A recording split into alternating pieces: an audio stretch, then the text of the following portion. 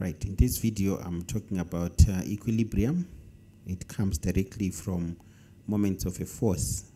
Remember, we said that a moment of a force is the turning effect of a force, and it's given by the product of the force and the perpendicular distance, the line of action of the force from the pivot.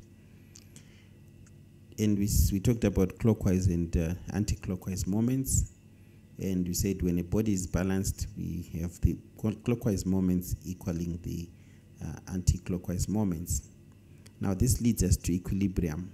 A body is in equilibrium or in balance when it has no tendency to turn or to move. There are two conditions for equilibrium, and then these are, first of all, the sum of the clockwise moments should equal the sum of the anti-clockwise moments about any point. So when you take the clockwise moments about a point, take anti-clockwise moments about the same point, you should get the same value for it, the equilibrium to be there. Then the second condition, the resultant force in any direction is zero, which means the sum of forces in one direction should balance or equal the sum of forces in the opposite direction. Now to verify this equilibrium, you need a spring balance. You need a piece of string to hang the spring balance.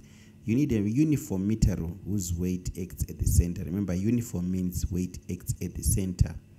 Then you've got weights on either side of the halfway mark of the meter. Then you've got weights. So as you add weights, you restore the balance. You find that the forces from the weights and the weight of the meter will equal what reading you get from the spring balance upwards. This you find out when you do the experiment. And also from the first condition, you'll find out that the clockwise moments this side should equal the anti-clockwise moments this other side. So that's verifying the conditions for equilibrium. Now, calculations. I'll just speak on these examples.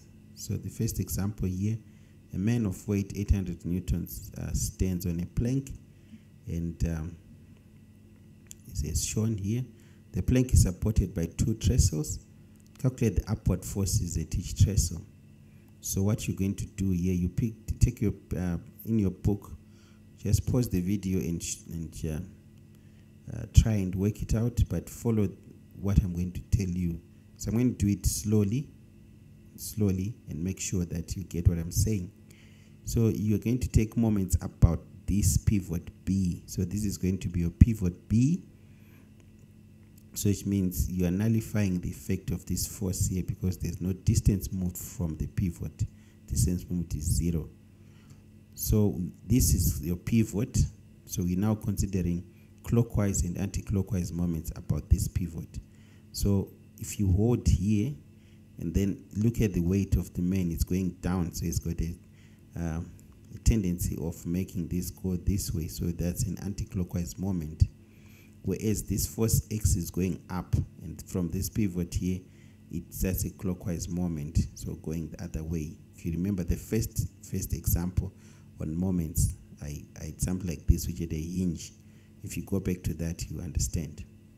So the anti-clockwise moment will be 800 times the 2 meters, which is 1,600 Newton meters here. Please write it down so that you understand.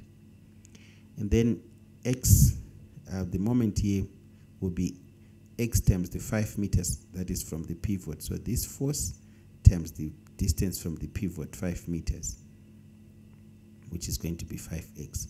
Then equate 5x to 1,600 that you got earlier. So 5x is what, 1,600, and then you find x. X will be the force here.